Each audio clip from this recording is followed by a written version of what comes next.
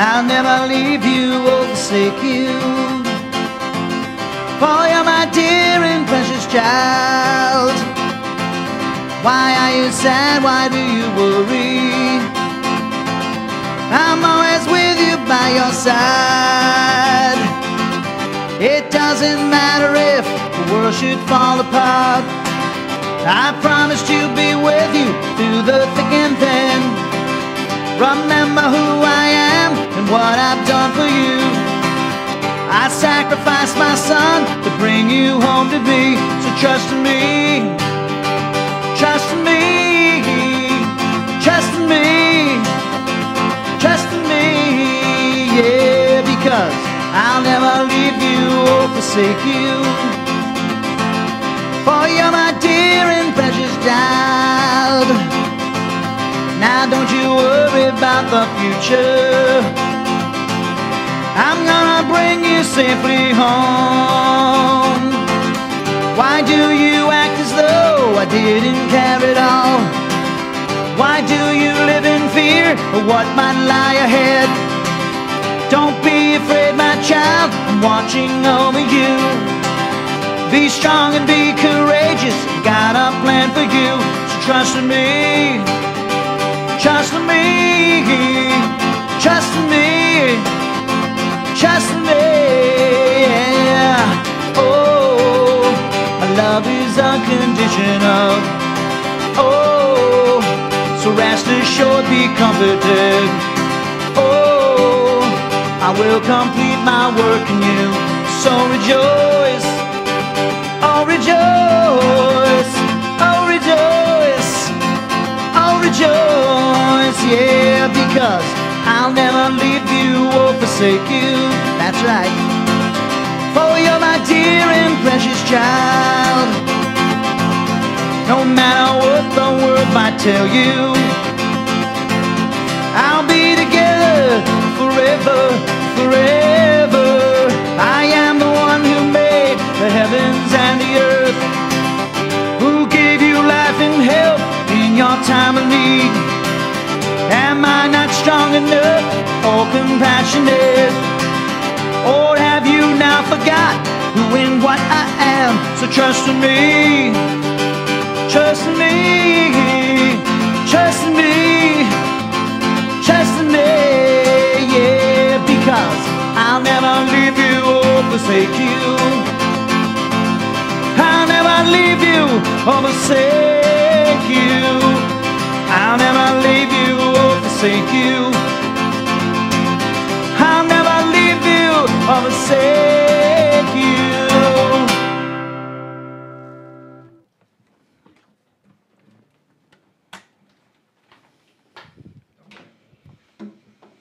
All right. Trouble with Pal Talk? Oh, good. Good. He was pretty stable the other. Hey, Shane, can you take this? Sorry to make you move. Thank you. All right. All right, could you turn your Bibles to Daniel chapter 4, and let's start where I want to have you start.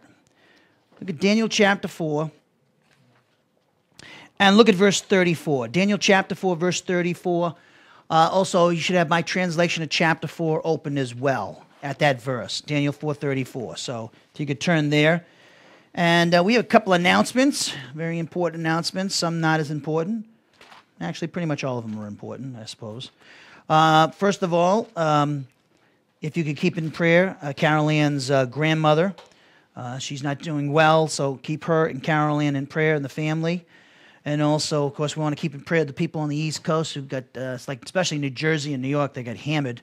A lot of these people, their homes got washed away, and there were fires and everything because of transformers blowing. So we want to keep them in prayer. And also, remember, we have next, on November 8th, on Thursday, November 8th, we won't have class. And also, remember, Tuesday, November 20th, and Wednesday, November 21st, and Thanksgiving, Thursday, November 22nd, we will have no classes, so on those 4 days.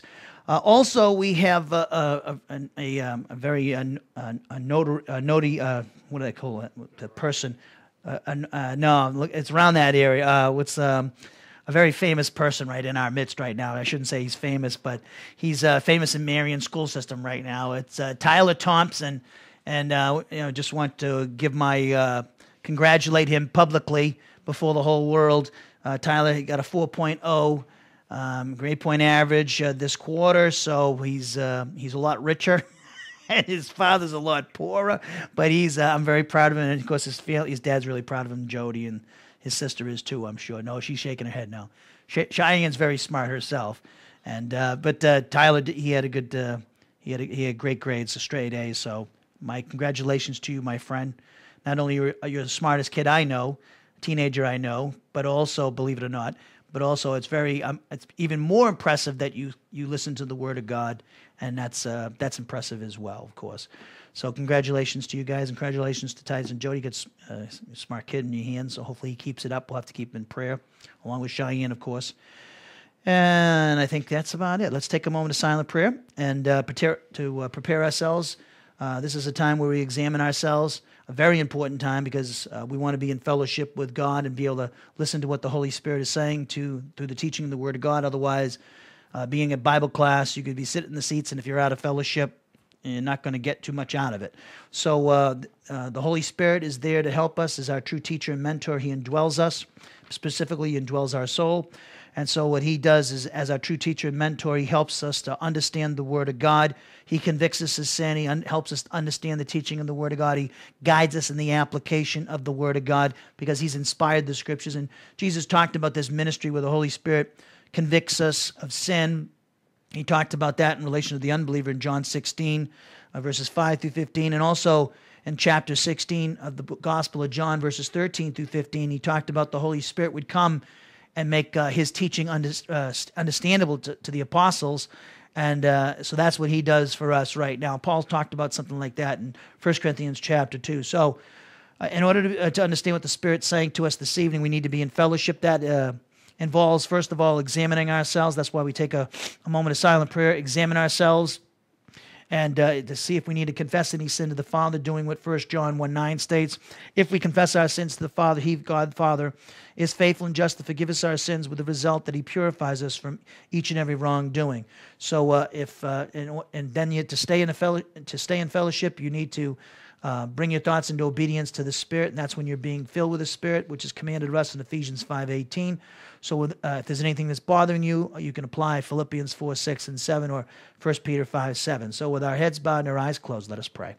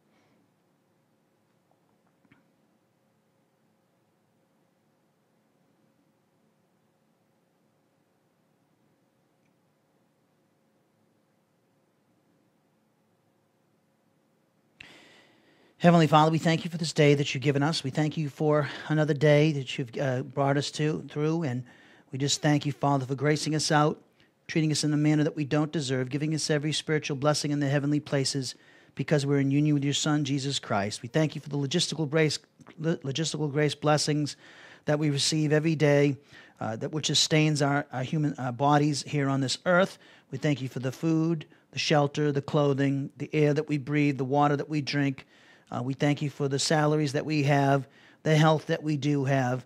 We thank you, Father, for treating us under your grace policy, Father. We just thank you so much, and help us to respond in obedience to you, to this grace policy. We thank you for caring for our every need, and help us to walk moment by moment and trusting in you to take care of our daily needs. So, Father, we thank you, Father, for this study in the book of Daniel, and we thank you for the things that we're learning, and also in Exodus. We pray that you would continue to guide us and direct us in this study, and we pray that it would bring glory to you in these studies, the teaching in these studies, and also would minister to the body of Christ. Father, we lift up our country at this time. We pray that you would give our president and the military and political leaders the wisdom and the moral courage to lead this country.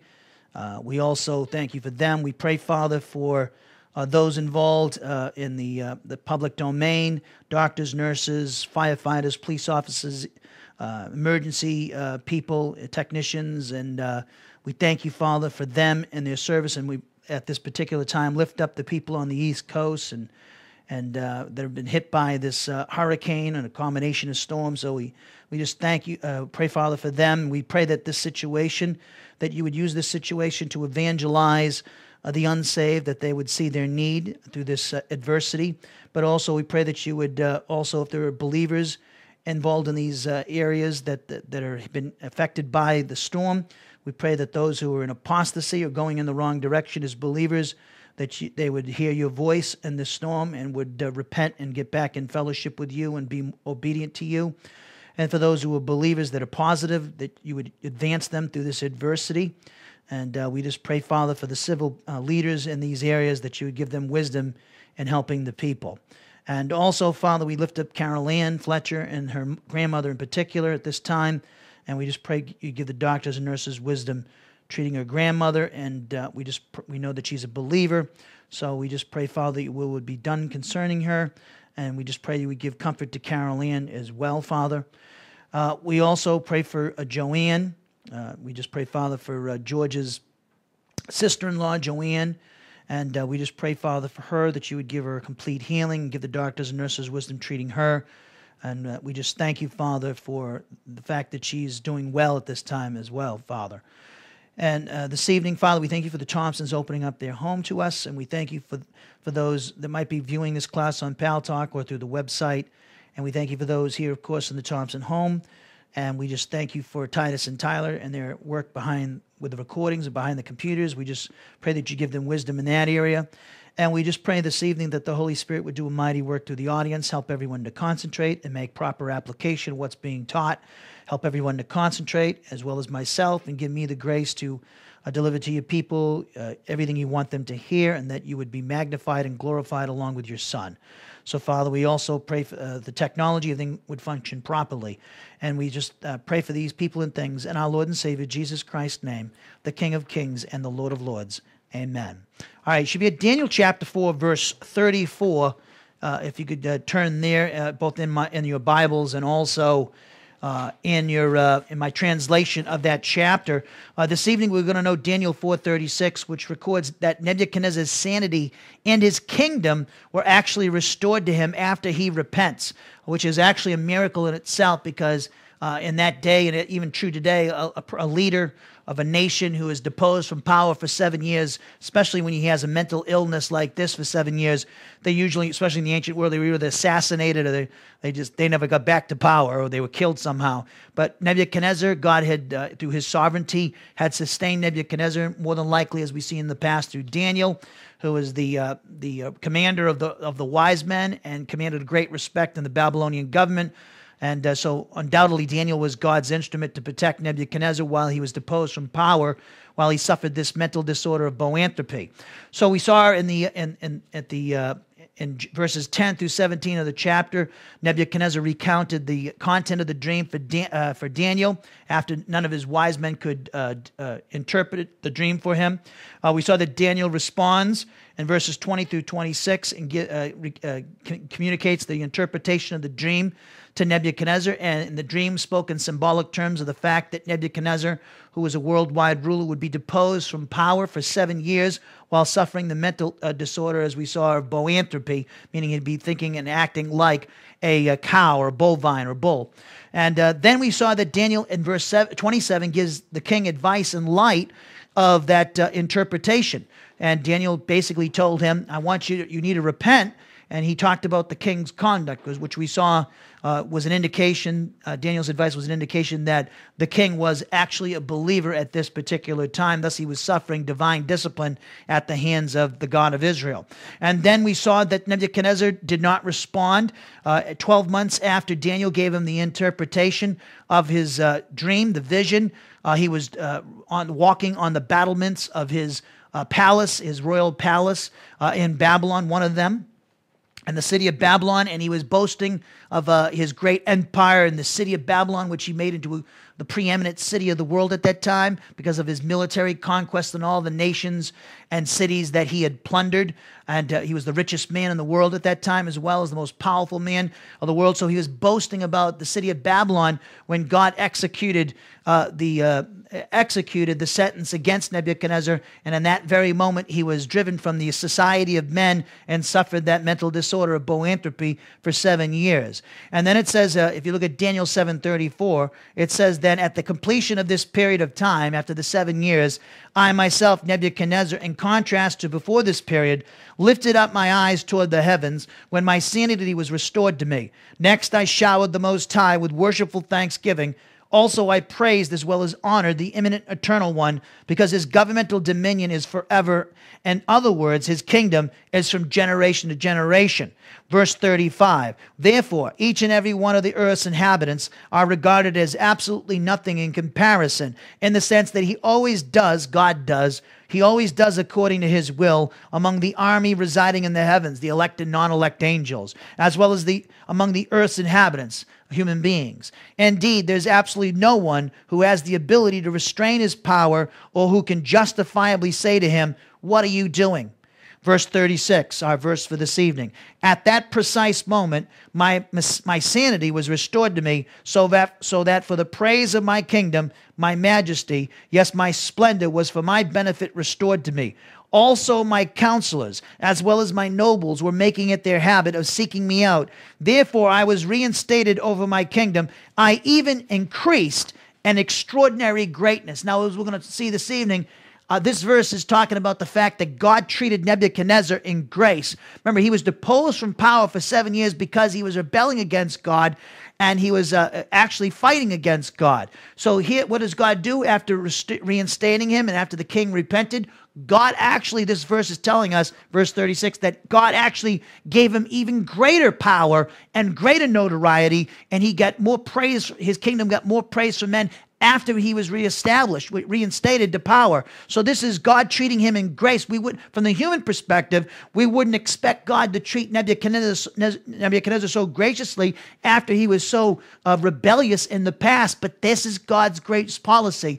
God treats us better than we deserve. In fact, every single one of us in this room, every believer, including the great apostle Paul, every Christian, everyone who's a believer in the Lord from Old Testament dispensations, from Adam all the way through the New Testament and to the last believer that is born in history, human history, and including the elect angels, everybody is treated under grace. Every moral, rational creature that's regenerate, whether they're an elect angel or a human being that's born again and saved, all of us have been treated in a manner better than we deserve. We all deserve the lake of fire. Remember, we're sinners by nature and by practice. We have no merit with God. This is the whole teaching of Paul in the first 3 chapters of the book of Romans. Yet God in his grace, he has provided a sacrifice through his son, Jesus Christ, and through faith in Jesus Christ, we have eternal life and the forgiveness of our sins. Nebuchadnezzar, he believed in the Lord. This is before Jesus Christ, the Son of God, became a human being permanently in Bethlehem 2,000 years ago.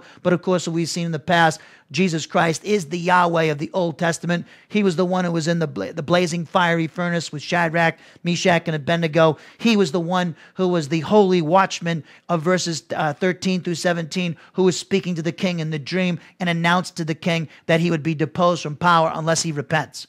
So he had faith in the Lord, and Jesus Christ is the God of Israel. You could also say that, of course, of the Father and the Holy Spirit. All three members of the Trinity are God. So we see here that Nebuchadnezzar is treated in grace. So this is a great subject. I love this subject of grace. And this is what Nebuchadnezzar is talking about. God treated him better than he deserved. He was reestablished, reinstated as the king of Babylon. And not only did he get everything back that he had prior to being deposed from power, but he even got more blessings from God. Now it says, if you look at I'm reading from the New American Standard of Daniel 4:36. Daniel 4:36 from the New American Standard. I'll read off this verse from the New American Standard, and if I need to change the translation, I'll go into the original language and give my reasonings for changing the translation. Also, while I'm doing this, I'm trying to bring out what the original text is saying, and then we'll have our translation, and then we'll talk about what this passage is talking about, mainly about God's grace towards Nebuchadnezzar. So it says in Daniel 4:36 from the New American Standard, "At that time my reason returned to me, and my majesty and splendor were restored to me for the glory of my kingdom, and my counselors and my nobles began seeking me out. So I was established in my sovereignty, and surpassing greatness was added to me." Let me give you some other translations of this particular verse, if I may. In the Net Bible, they translate Daniel 4:36, "At that time, my sanity returned to me. I was restored to the honor of my kingdom, and my splendor returned to me. My ministers and my nobles were seeking me out, and I was reinstated over my kingdom. I became even greater than before." I really like their translation of this verse because I agree with it because based upon what I found. Now, the ESV, which is much like the New American Standard, it's a literal translation. It's a formal equivalence translation. It says in the ESV of this verse, at the same time, my reason returned to me, and for the glory of my kingdom, my majesty and splendor returned to me. My counselors and my lords sought me out, and I was established in my kingdom, and still more greatness was added to me. The NIV, which is a dynamic equivalence, they try to get the sense of the original language. They're not trying to translate the words in the order that they appear.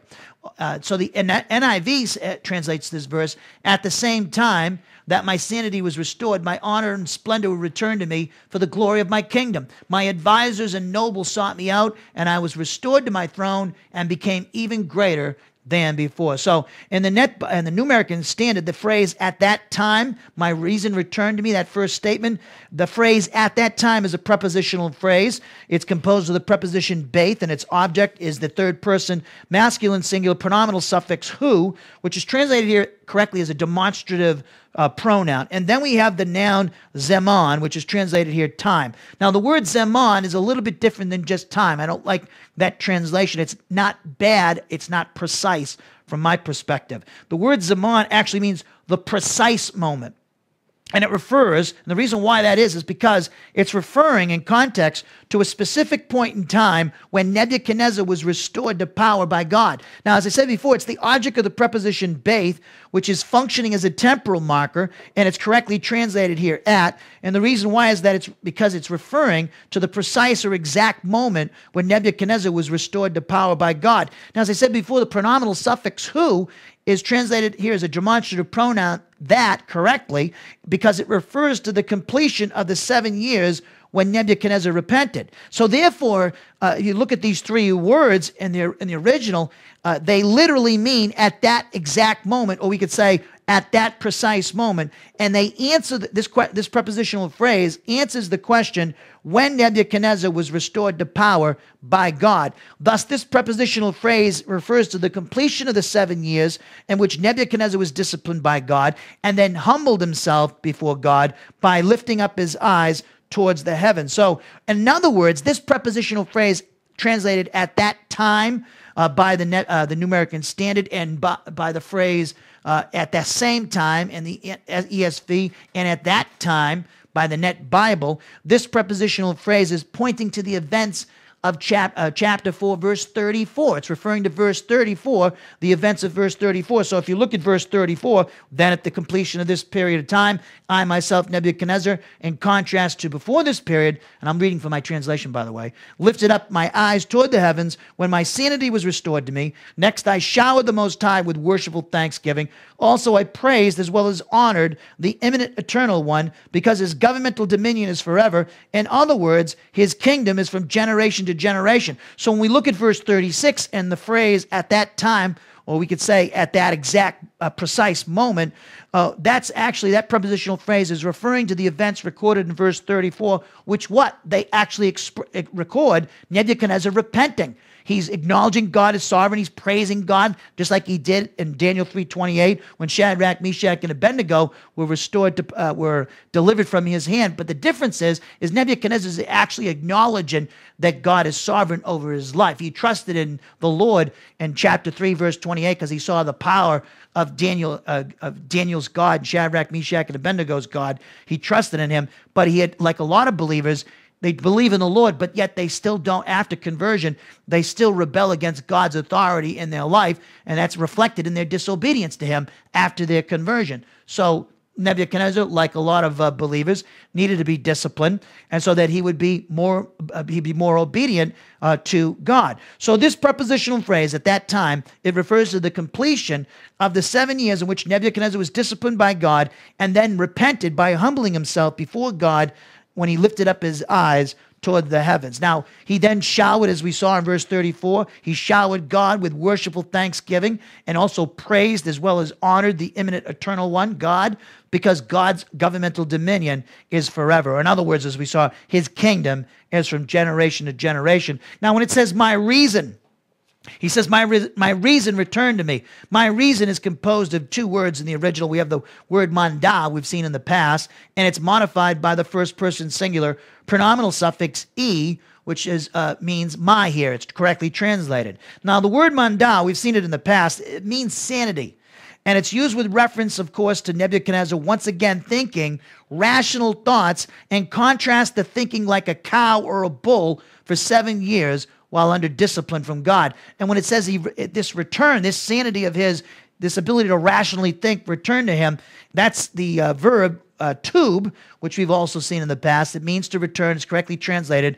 And it's referring, of course, to Nebuchadnezzar's sanity, indicating that it was returned to him by God after 7 years of discipline. Remember, he acted like an animal for those 7 years when he was deposed from power. Then the phrase we have after it, we have the phrase, and my majesty and splendor were restored to me for the glory of my kingdom. That's a result clause.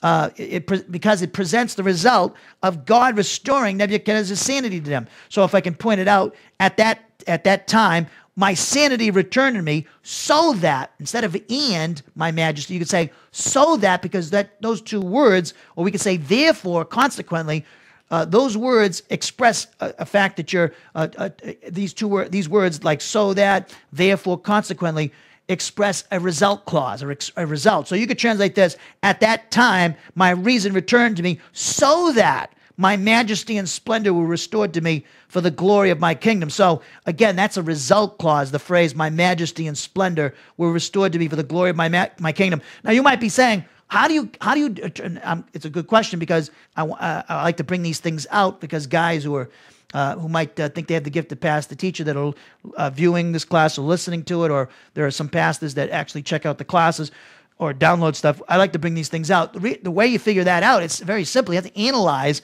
and look at the clauses. You got to look at in this sense, I had to look at you have to know the different types of clauses that there are. Exegetical clause, explanatory clauses, assensive clauses. You need result clauses, causal clauses. These are temporal clauses. And so what you do is you have to compare the relationship between clauses to determine which the result clause or what type of clause it is, whether it's result, temporal, or whatever. So when you look, I would compare, at that time my reason returned to me, I compare it with my majesty and splendor were restored to me for the glory of my kingdom, in order to determine the phrase, my majesty and splendor were restored to me for the glory of my kingdom.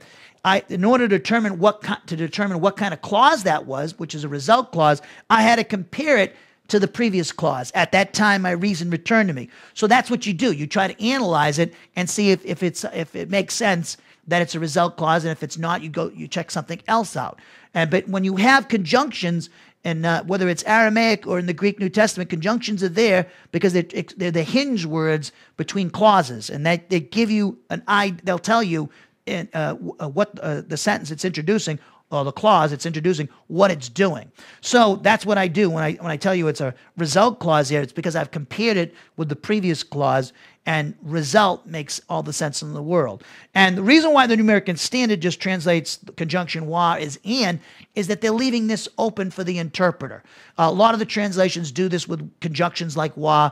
It's easier if they translate it and it's not because the translators wouldn't know it, didn't know it's a result clause. Maybe they did, maybe they didn't. But what they do is they try to leave the translation open for interpretation. That's why if you look at my translation, I wouldn't translate the way I translate here for you guys. I should do that because that translation reflects my interpretation. If I was on a committee to be to do the New American Standard or the ESV or the NIV, I wouldn't translate the way I do for you for them, because they would more than likely want it to be ambiguous to leave it open for interpretation.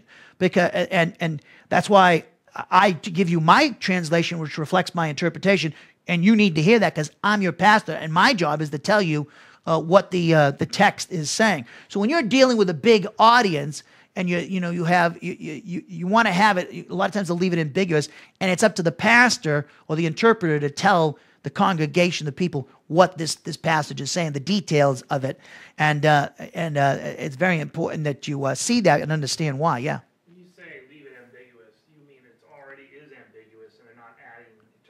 Right, exactly.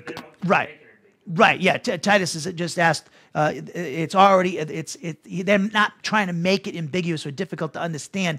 They're leaving it. When I say ambiguous, I'm saying they leave it open for interpretation. They leave it very general and generic. That's a better word probably than ambiguous. Although ambiguous is a good word to describe sometimes some of the translations. So it's not always because they don't know what they're doing. They're great scholars that work on these things. It's that there's an approach to interpretation. There's different approaches to interpretation. So my approach, I think the Net Bible goes closest to being approaching translation the way I do with interpretation. They try to, and I personally, see, when you have these guys, these are all committees. It's not one person that's doing the whole Bible. They have committees, groups of people doing this, which is a good way to do it because you can get away from bias. Because what if saying one guy's interpretation is off? You know what I'm saying? So it's a very difficult.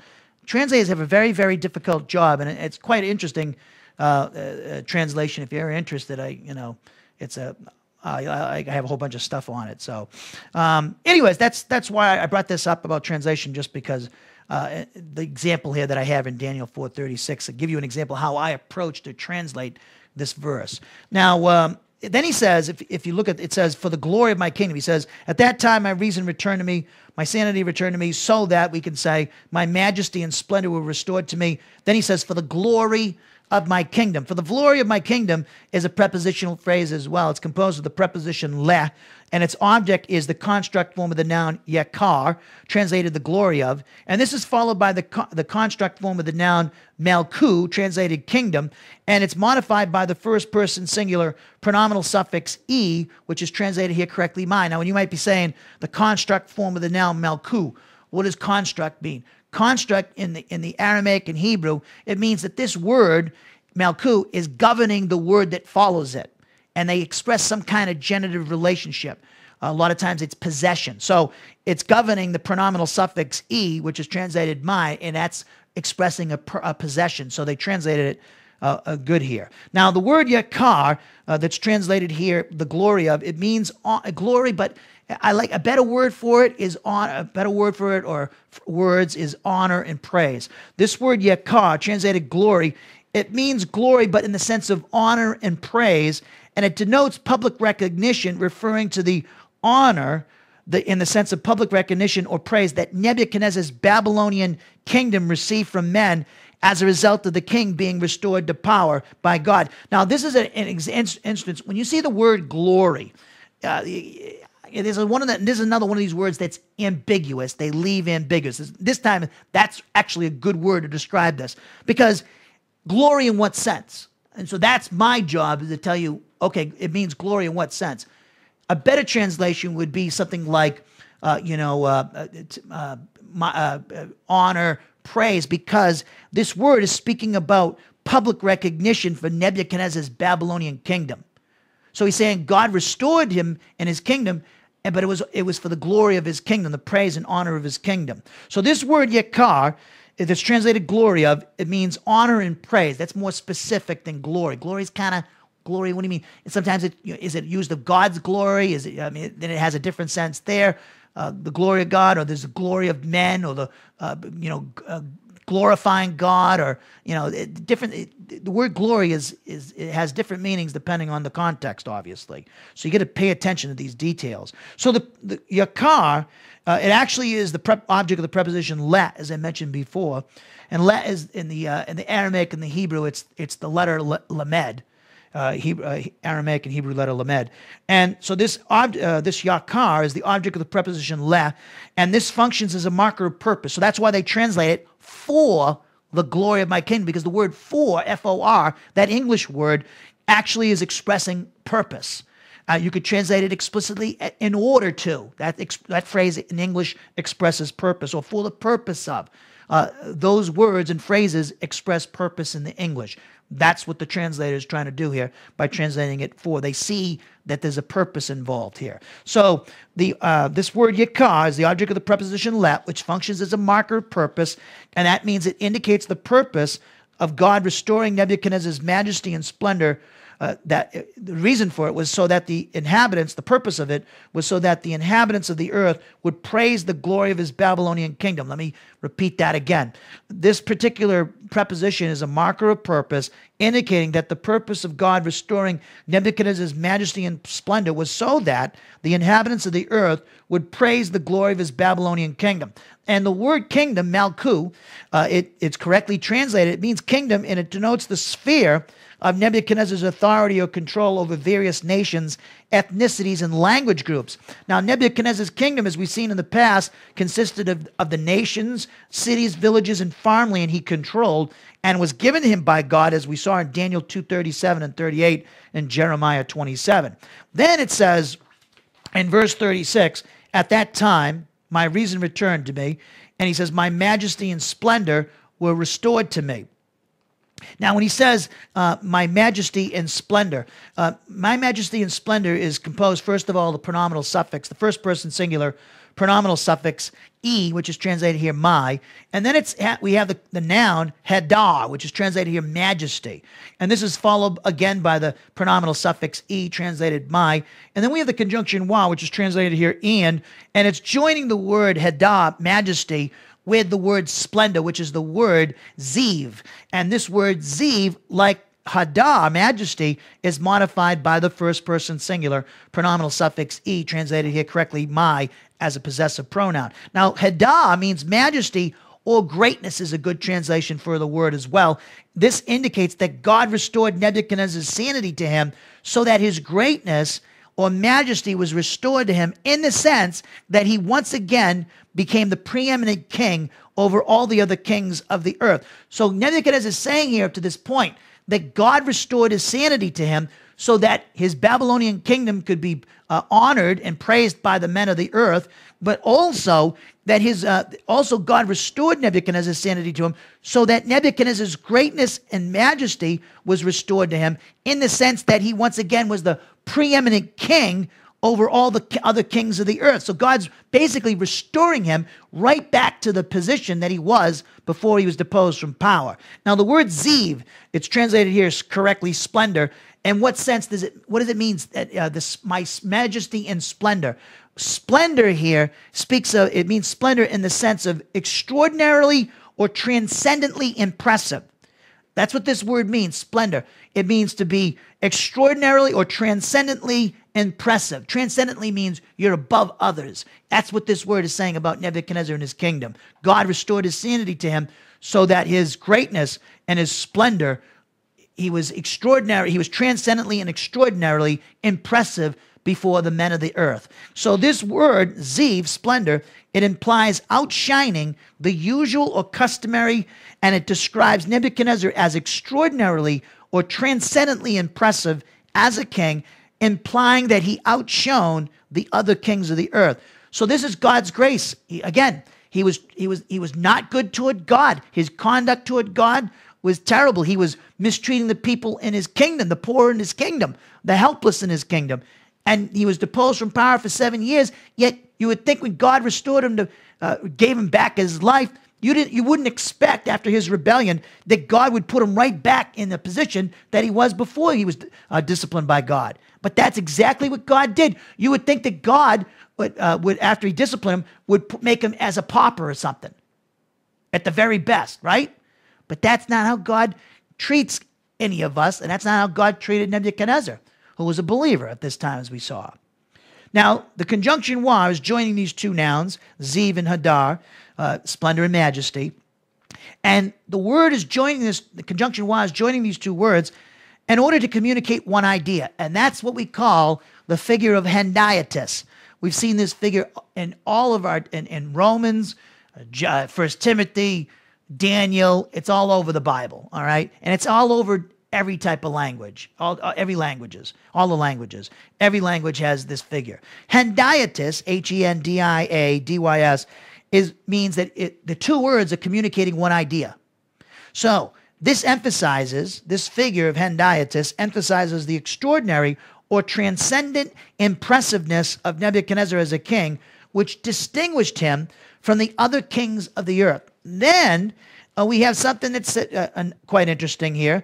I say it's a miracle. This is quite astounding. It says, at that time, my reason returned to me, so that my majesty and splendor were restored to me for the purpose of the glory of my kingdom, the praise of my kingdom. And then it says, and my counselors and my nobles began seeking me out. Now, when it says my counselors, we've seen this word in the past. It's the word hadabar. It's correctly translated, and it's referring to those individuals who gave Nebuchadnezzar counsel or advised him with regards to various matters of state. It'd be like the president's cabinet in our day and age in America. The word for nobles is the word Rab Rabban. Rab Rabban is translated here correctly, nobles. And this word Rab Rabban means nobles, referring to the various dignitaries mentioned in Daniel chapter 3. When we saw this word back in Daniel chapter 3. Therefore, it's talking about the people who attended that dedication, these different individuals who served under Nebuchadnezzar's authority in different places of authority in different nations under his kingdom. So these would include the satraps, the military commanders, the governors, advisors, treasurers, lawyers, judges from the various provinces of Nebuchadnezzar's kingdom. All these individuals, his counselors, his immediate cabinet, and also the people who would be in the provinces. Canada has provinces, the United States has states. America has states, obviously. So all these individuals who are in authority in the various provinces now began to seek him out, whether to give him advice or get advice from him.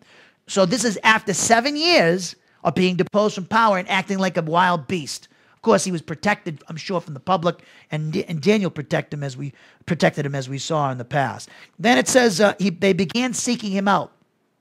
His counselors and his nobles, the dignitaries, began seeking him out. Began seeking me out is a prepositional phrase composed of the preposition le. Its object is the first person singular pronominal suffix e, translated me this time. And then we have the verb. We have the pa'el, not the pa'el, but the pa'el, which is the Hebrew equivalent is pa'el.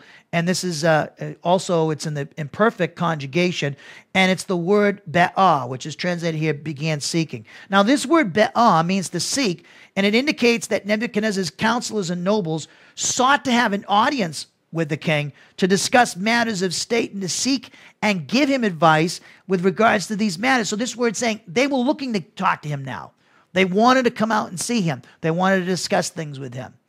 Now, the stem of this word, which I pointed out, the pa'el, this word is iterative. This stem is iterative, and that simply means that it talks about repeated action or habitual action. So here, this stem, it denotes that Nebuchadnezzar's counselors and nobles made it their habit, once again, to seek out the king for his advice and to give him advice with regards to matters of state.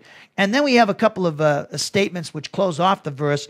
It says, so I was reestablished in my sovereignty, and in surpassing greatness was added to me. Now, when he says, so I was established in my sovereignty, that's a good translation. That statement, though, you see the word so, that's reflecting the fact that it's a result clause from the New American Standards perspective. So this statement, I was reestablished in my sovereignty, it's presenting the result of God restoring Nebuchadnezzar's majesty and splendor and his counselors and nobles once again seeking him out as a result of God giving him back his sanity. So basically, the result of God giving Nebuchadnezzar back his sanity was that his sovereignty, his authority was reestablished. He was now back in charge again. And then we have that last statement, and surpassing greatness was added to me. That's actually an ascensive clause. And the reason why that is that it expresses the shock that God would bless Nebuchadnezzar even more after having to discipline him for 7 years. And it denotes that this is out of the ordinary, or not what an unsaved person would expect God to do. However, God, as we believers know, who are positive of the Word of God, know that God is gracious. What does it mean that God's gracious? He treats us all better than we deserve. None of us has any merit with God. We are blessed. We're saved, justified through faith in Jesus Christ. Now, of course, after your conversion, God rewards obedience to him. He rewards those who execute his will as believers and gives them rewards. So we see here. But again, even the rewards are on a grace policy because, quite frankly, you go back to it, we're saved on the merits of Jesus Christ, the object of our faith, and his death on the cross. So even the rewards are given to us out of God's grace, meaning we don't earn or deserve that. That's how gracious God is. Not only does he save us and give us the forgiveness of our sins and identifies us with Christ in his death and resurrection, but he also, in his grace policy, he gives us the opportunity to get rewards. And here we were sinners by nature and practice, disgusting to a holy God, and yet now we have an opportunity to get, we already have, all believers have every spiritual blessing in the heavenly places in Christ Jesus.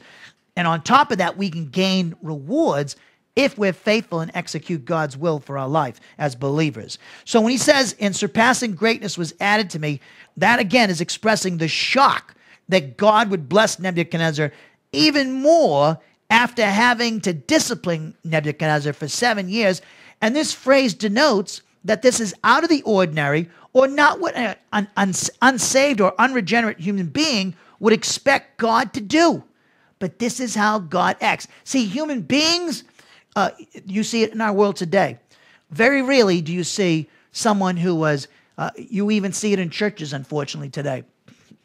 There are a lot of you see a lot of times when someone has failed, all right, you very rarely see somebody restored back to their position before they failed. That's because men don't treat each other in grace. What we do see, though, is God does that. Look at King David. Look at King David. You could look at a whole slew of people. Peter. You could look at Moses. God didn't. Moses did a terrible thing. Struck the rock twice, and he didn't. And he was. He's supposed to speak to it. He misrepresented God, and yet God kept him in power as the head of Israel. King David. Another guy had committed adultery and murder. Peter denied the Lord 3 times that he ever knew him. So these are all in Paul. Everybody's treated in grace. All the great believers, every believer, the positive, negative, all of us have been treated in grace by God. Now, surpassing greatness tells us that God, this phrase, surpassing greatness, tells us that God not only restored Nebuchadnezzar to his former state prior to being deposed from power, but blessed him even more. Surpassing greatness is composed of the noun rabu, translated greatness, and surpassing is the word yatir, which we saw earlier. Now, the word rabu means greatness. It's correctly translated. But it means greatness in what sense? It means greatness in the sense that Nebuchadnezzar and his kingdom had become even more distinguished and eminent throughout the earth, or that it stood above all the other kingdoms of the earth than it did before. Before Nebuchadnezzar was deposed from power. So again, this word Rabu means greatness in the sense that Nebuchadnezzar and his kingdom had become even more distinguished and eminent throughout the earth, so that it stood above all the other kingdoms of the earth than it did before Nebuchadnezzar was deposed from power. So Nebuchadnezzar is saying, my nation, my kingdom was great before I got deposed from power. It became greater when I came back to power. That's amazing. That's a miracle. And nothing like it in the history of the world happened at that point. Up to that point in history, nobody ever saw anything like this, where a world ruler and a leader of a kingdom actually suffered the mental disorder of boanthropy. He was an animal, acting like an animal for 7 years. He was away from human society. And then after 7 years, he's brought back to power. You would think, first of all, you wouldn't expect that to be restored to his former state. You would expect him to be assassinated or become a pauper, at least. But instead, he's reestablished, and he's even bigger and more powerful than he was before the discipline. So this word yatir, translated surpassing, I like the word extraordinary as a translation. And the reason why is because it's describing this greatness of Nebuchadnezzar and his kingdom as being extraordinary, in the sense that this greatness was exceptional or unusual. And now this adjective, yatir, it denotes that this greatness was added to Nebuchadnezzar, and his kingdom deviated from the norm, in the sense that no king or kingdom up to that point in history could be compared to Nebuchadnezzar and his kingdom. So this word yatir, translated surpassing, it means extraordinary. It's telling us that Nebuchadnezzar and his kingdom, it was an extraordinary kingdom. It deviated from the kingdoms of the earth at that time and what had come before his kingdom. It was unusual, his kingdom. No one could compare to it. No nation, nothing in China, nothing anywhere on the planet could compare to Babylon, Nebuchadnezzar's Babylon, at this point in history, after he was restored to power, after being deposed for 7 years. So this is, again, speaking of God's grace. And then lastly, the phrase, this surpassing greatness was added to me. Was added to me is a verb. We have the word, the haf'al, perfect form of the verb yasaf, translated was added. And then we have the prepositional phrase composed of the preposition le, and its object is the first person singular pronominal suffix e, translated me. Now, if you notice something, he uses a lot of first person singular pronominal suffix, me, I. This time, though, when he's talking, he's speaking in the context of what God had done for him. It wasn't, look at me. It's now, look what God has done for me. There's a big change in Nebuchadnezzar. Before, it was like Satan. I, me, my. But now, me, my is used to say, this is what God has done for me, my. It's a big change now. God's on Nebuchadnezzar's mind now. God's got his attention through the discipline, and now Nebuchadnezzar is acknowledging that God is the one who's done all these things for him. So the word yasaf, it means to add, to increase, and it refers to God adding extraordinary greatness to Nebuchadnezzar, and it denotes that Nebuchadnezzar increased in extraordinary greatness. So this is an extraordinary miracle, really, that this guy who was a worldwide ruler, deposed for power for 7 years, acted like an animal for 7 years, now he's back in power, and he's even bigger than he was before. This is the sovereignty of God, the grace of God in action. Now, let me give you my translation of this verse again, and then some principles about grace, and we'll close. It says in Daniel 4:36, at that precise moment, my sanity was restored to me, so that for the praise of my kingdom, my majesty, yes, my splendor, was for my benefit restored to me. Also, my counselors, as well as my nobles, were making it their habit of seeking me out. Therefore, I was reinstated over my kingdom. I even increased in extraordinary greatness. Now, this verse, we have Nebuchadnezzar emphasizing with the reader, you and I, that God treated him in grace, or according to his grace policy, meaning that he did not earn or deserve to be restored to power and blessed even more than he was before being deposed from power. Now, remember, who was he writing to? This was a proclamation written to who? The whole world. Now, all these people worship foreign gods. Unless they were an Israelite that worshiped Yahweh, they were pretty much, the world was worshiping trees and idols and all kinds of things. So basically, he's evangelizing the whole world by telling the world what God did for him, the God of Israel, who we know is God the Father, God the Son, and God the Holy Spirit. He's evangelizing the whole world. And what is he talking about? Look what God has done for me. And this is a great lesson for every believer. When we talk to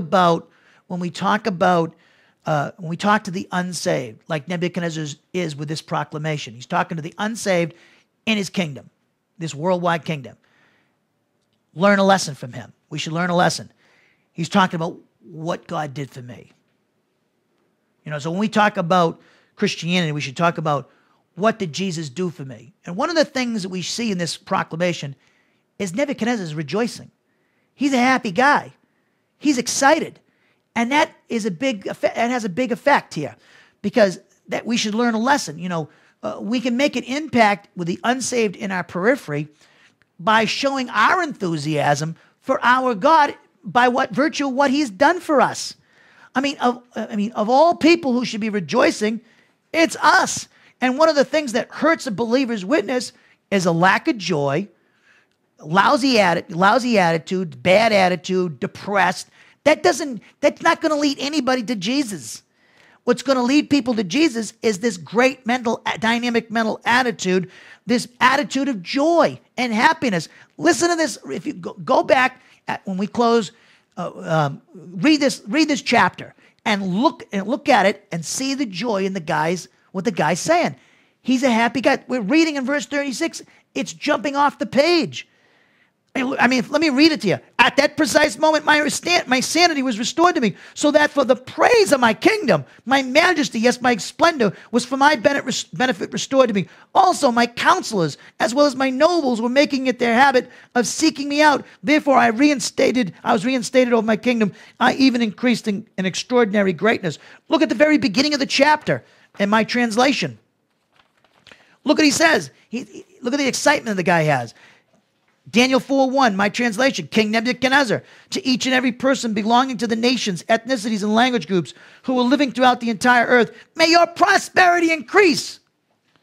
It is pleasing to me. I'm happy to make known to you the miraculous signs, yes, and wondrous signs at that, which the Most High God performed on my behalf. How great are his miraculous signs! Indeed, how great are his wondrous signs! His kingdom is eternal. In other words, his governmental dominion is from generation to generation.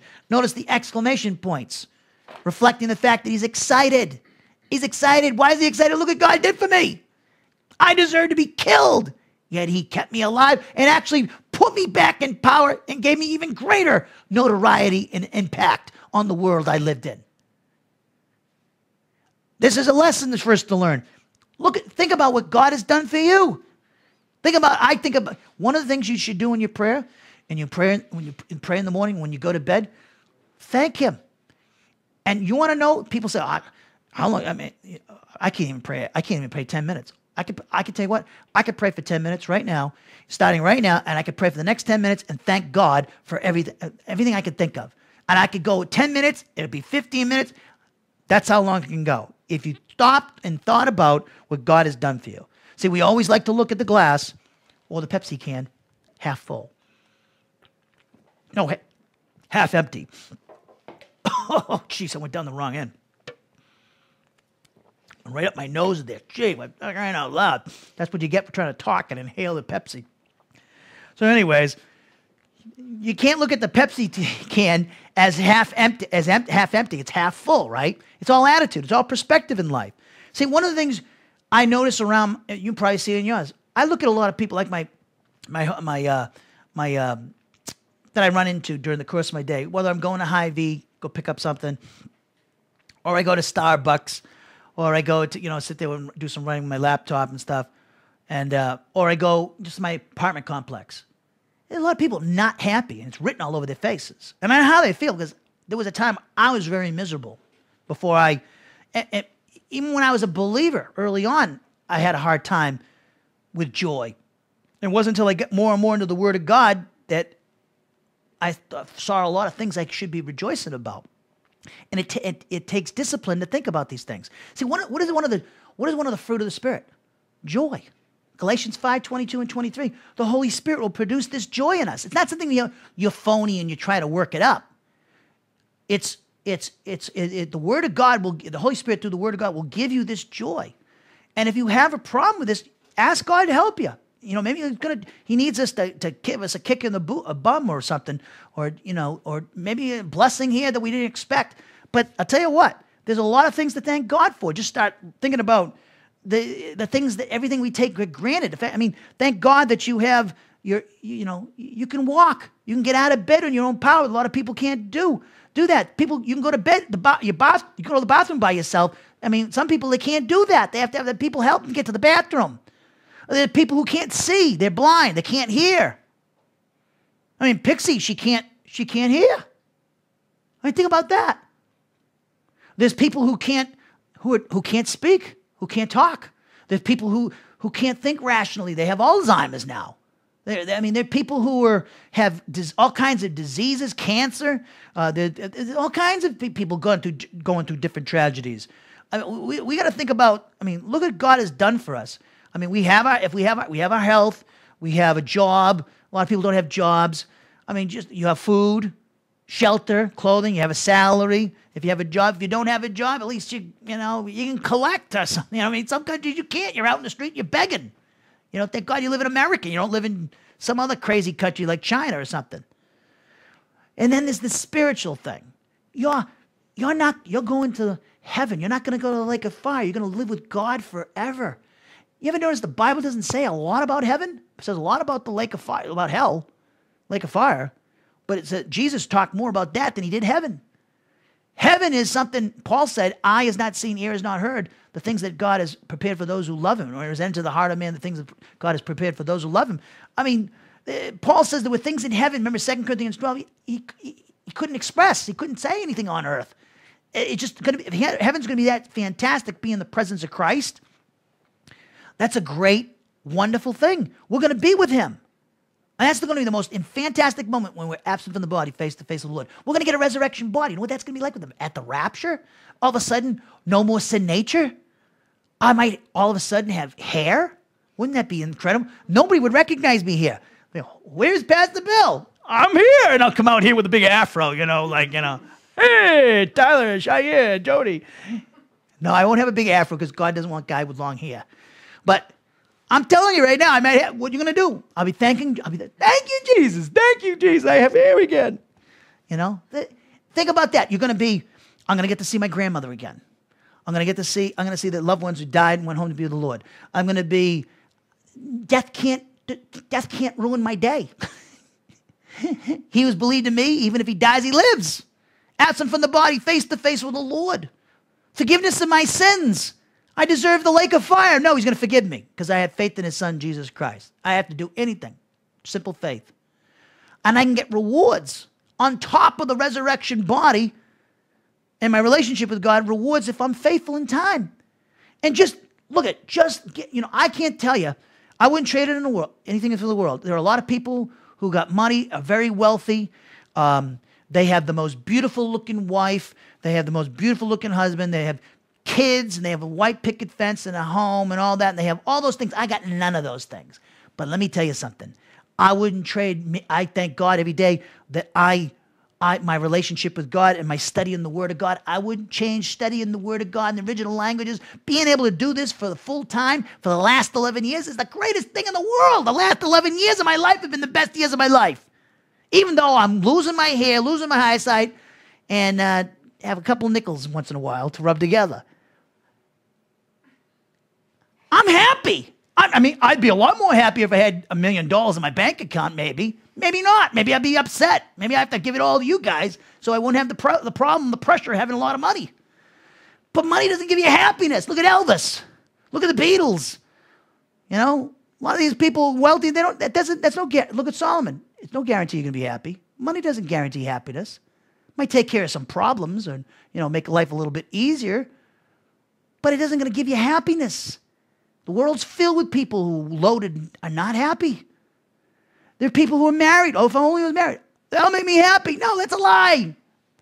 If you're happy now, before you're married, you're going to be happy. And your wife is going to, or your husband, your loved one is happy before they get married, then you'll have a good marriage. But if you're both unhappy before you get into the marriage, guess what's going to happen? Now you're going to have real misery. Her misery and your misery. Boy, that's going to be miserable. Happiness for us comes from our relationship with God. I've been down, I've been through the ringer with certain things in my life. I've gone through a lot of different things. And I'll tell you what, I look back and go, how in the world did I go through those things? One constant I could say was the Word of God. It got me through every heartache, broken heart, trouble, adversity, financial problem, health problem, relationship problem, you name it, insecurity. God's Word gave me that joy. That was the Holy Spirit in my life working. And I'm trying to tell you, I say that because I know in front of me people have that, and people live, but there might be somebody who doesn't have that. I'm telling you, the key is this: the Word of God, the Bible. Fall in love with God's Word. The best thing that ever happened in your life. It helps you. It gives you wisdom to do anything in life. It gives you happiness. The thoughts of God, fellowship with God and His Word gives you tremendous joy. Joy you can't even describe. And I don't think I've described it accurately enough, because there are no words that I can describe it as. So Nebuchadnezzar has this. Why? Because God did something. He treated him in grace. He learned that God is a God of grace, and God's grace flows from His attribute of love. And we've all been the beneficiaries of God's grace. So what is grace as we close? Just a few definitions. Grace is all that God is free to do in imparting unmerited blessings. That's exactly what Nebuchadnezzar received, unmerited blessings. Grace is all that God is free to do in imparting unmerited blessings to those who trust in Jesus Christ as Savior, based upon the merits of Christ and His death on the cross. Grace is God treating us in a manner that we don't deserve, and it excludes any human works in order to acquire eternal salvation or blessing from God. In fact, you're already blessed. People say, God bless you. And to myself, I go, oh, thank you. I know what they're saying, but it's like, I am blessed. I get every spiritual blessing in the heavenly places in Christ Jesus, Ephesians 1:3. Every spiritual blessing in the heavenly places in Christ Jesus. Think about that. I'm in union with Christ. Who's going to inherit the earth? Jesus. Am I His wife? Part of His wife? Yes, I'm the bride of Christ, along with a lot of other believers. We're going to inherit the earth, a regenerated earth, an earth the curse will be lifted. Let the people who want the world to gain the world today, good. It's all going to burn down. It's the devil's world anyways. I want to get the world where Jesus is ruling on the throne, not Satan. God in His grace treats us in a manner that we don't deserve. Grace means that God saved us and He blessed us despite ourselves. That's a blow to human pride. He blessed us, He saved us, not according to anything that we do or did, but rather saved us and blessed us because of the merits of Christ and His work on the cross. It's all because of Jesus. Grace excludes any human merit and salvation and blessing, and it gives the Creator all the credit and the creature none. You know, Nebuchadnezzar has come in contact with the grace of God because who's he giving the credit to? God. You can always tell a grace-oriented person is somebody who gives God the glory, praises God, doesn't seek to praise themselves, seeks to point people in the direction of God and tell them what God has done for them. And lastly, by means of faith, we accept the grace of God, which is a non-meritorious system of perception, which is in total accord with the grace of God. Heavenly Father, we thank You for this time to study Your word. We pray that the Holy Spirit would challenge us with what we've heard, instruct us in righteousness, rebuke us, reprove us if necessary, encourage us. We thank You, Father, for this time to study Your word and this lesson that we learned about how You treated Nebuchadnezzar under Your grace policy. And we thank You for treating us in grace. And we just thank You so much, Father, for loving us. We don't deserve anything. We thank You for treating us according to Your grace policy and giving us every spiritual blessing in the heavenly places because of our union and identification with Your Son, Jesus Christ. We also pray that this lesson might bring glory to You and Your Son, Father. In our Lord and Savior, Jesus Christ's name we pray. Amen. Thank you.